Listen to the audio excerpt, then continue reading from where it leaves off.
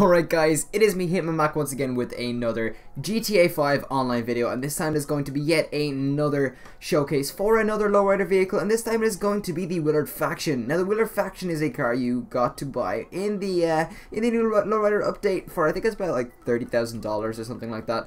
It's insane. It's definitely like my new favorite car out of everything. As with the last one, I decided to go with a more classy kind of paint scheme rather than lots of real extravagant decals. I just went for some plain gold pinstriping with some nice classy gold wheels, some big old SUV wheels that just make it look like an absolute beast. Anyway guys, yeah, this is actually a pretty simple car build. I mean, the upgrades and stuff are very plentiful on these cars. Like, there's a lot on them that you can actually put on them. As you can see, mine's kind of scraped at the front, but never mind that. Yeah, mine's looking real plain. I just went for some gold interior with gold wheels and gold pinstriping, and then of course the plain white paint with the white shifter, which is a dice.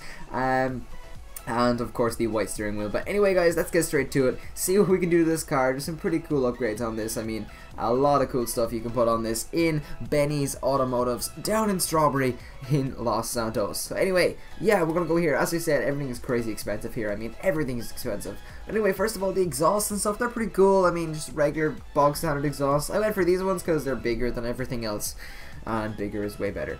But yeah, you just go for like things like the power bullet hood, which I'm gonna consequently put on.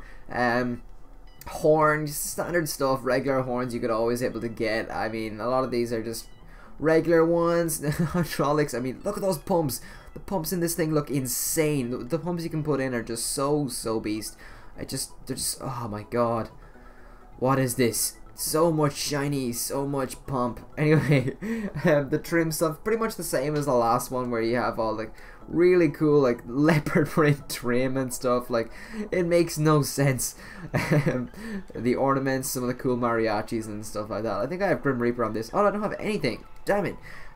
Some cool ass dials. There's everything's so expensive. It's really disappointing. I was kind of disappointed with GTA and Rockstar after making this so expensive. But anyway, yeah, all the cool stuff you can put on. I kind of like to go for cool color schemes and stuff. So I mean, things like this Pisswasser one or the dice and stuff would be kind of more suited to my car. I kind of went for the dice because it looks really cool. All these like plaques and stuff you can put in the back, they're pretty cool. Like, they're white, so I kind of want to put them on, but I just don't have enough money. It's so depressing. I just want money.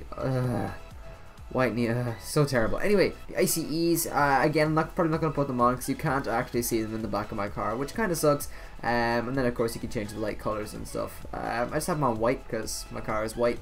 So yeah, lights, regular lights, neons, and then of course the decals. Now the decals in this car are insane. I mean, look at them. They just make so little sense. It's great. But I just went for the basic gold pinstriping. I didn't really want to go for anything more extravagant than that. Everything else is kind of a little bit too much. The gold outline pinstripe was just, well, border pinstripe rather, was just so much better. It looked so much nicer, cleaner, much more sleek, and it just looks so much better on the car. Matched with the gold wheels with the chrome trim. It just looked so good. Next, obviously all the transmission and stuff are basic things, but I mean, look at these woofers. Look at the subwoofers you can put in the back of this thing. It's just a huge sound bar at the back. It just looks so good. I just want, it's just not fair. It's just not fair. I don't have enough money for anything. Anyway, the wheels on this car are actually in this SUV class, stock rims, and they're the Cognoscentes. These are the ones that do come with the Cognoscenti Cabrio. I just think they look insane on this car. I wanted a really nice big chunky SUV wheel to put on it, because I think when it's sitting pretty really low, scraping off the floor, they're just the kind of wheels you want to be rolling on. They just look so cool. Anyway, the windows on this, I did go for light smoke, because once they're too dark, you literally can't see a thing inside. So I kind of want to see some of my interior, but yeah guys, that's pretty much it, I guess. There's not really that much more else left on the car to do. I guess it's a pretty easy car to do. I think this thing costs like 33,000 to upgrade to the lowrider class, except for whereas the Primo is 400,000. Which is crazy expensive. I mean, it's so expensive. The only thing about this is, like, the Primo and all costs like 30,000 for a turbo and 9,000 for the top engine upgrade. This thing costs 30,000 for that, for the top engine upgrade, and 50,000 for a turbo, and like 40,000 for a transmission and all. It's just crazy. They cost so much money.